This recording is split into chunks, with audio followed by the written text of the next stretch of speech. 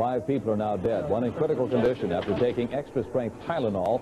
Bottles of the pills with the serial number MC2880 are being recalled. The search for Tylenol suspect James Lewis zeroes in on New York City, where authorities say Lewis and his wife were spotted less than a week ago. Extra-strength Tylenol capsules laced with a cyanide are linked with 5 deaths in Chicago.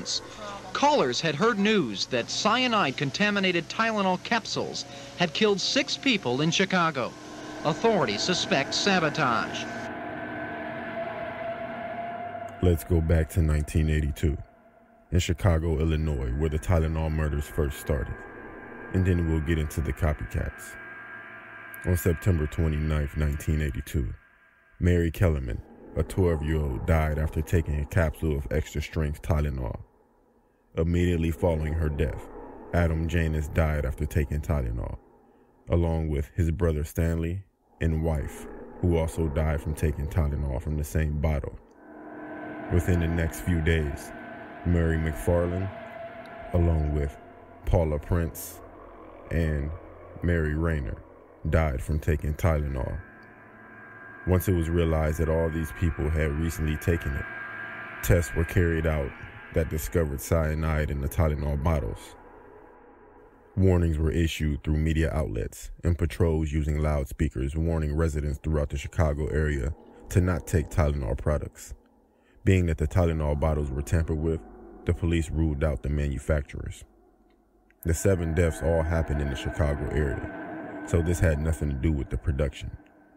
Police believed that this was one person who was committing these crimes, so the source had to be most likely supermarkets and drugstores over a period of weeks. Whoever the person was have to have added the cyanide and placed the bottles throughout the stores in the areas. In addition, the 5 bottles that led to the victims' deaths, 3 other tampered with bottles were later discovered. On October 5, 1982, a nationwide recall of Tylenol products was issued. It was determined that only the capsules in the Chicago area were tampered with. Johnson & Johnson offered to exchange all Tylenol capsules already purchased by the public for solid tablets.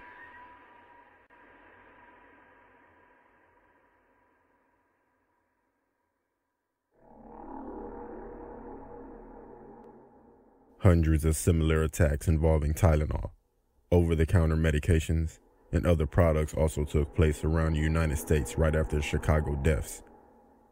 3 more deaths occurred in 1986 from tampered gelatin capsules, 1 in New York and 2 in Washington from cyanide poisoning. An arrest was made for the Washington murders of Stella Nichol.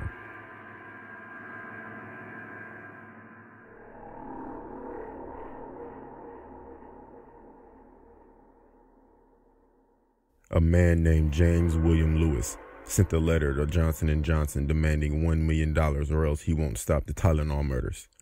Eventually, he was arrested and sent to prison for extortion, but not the Tylenol murders due to the lack of evidence. In 1983, and employed to fish out the killer, the FBI, with the permission of Mary Kellerman's family, let the public know the location of her gravesite, thinking that the killer will visit the gravesite of their victim. In early 2009, the investigation was reopened due to the anniversary, and the investigators relying on the advancement of technology to help with the case.